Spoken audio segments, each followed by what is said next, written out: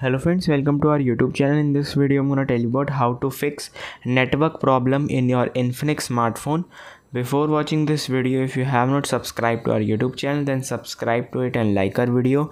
So let's start friends. First you have to simply open your settings,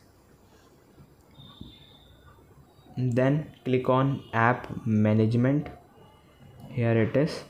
Click on app management, app list, and here you have to search here system, and here you have to clear the cache of Android system intelligence. From here clear cache this, then press back. You have to see this Android system web view, then click on clear cache, again press back, then you have to write here Google and clear cache this Google Play services like this, clear cache, and then you have to press back.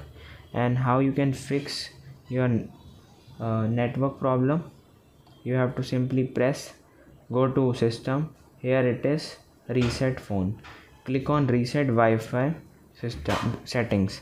It will reset your network settings. I hope you like this video. If you like this video, then subscribe to our YouTube channel for more helpful tips and tricks videos. See you next time.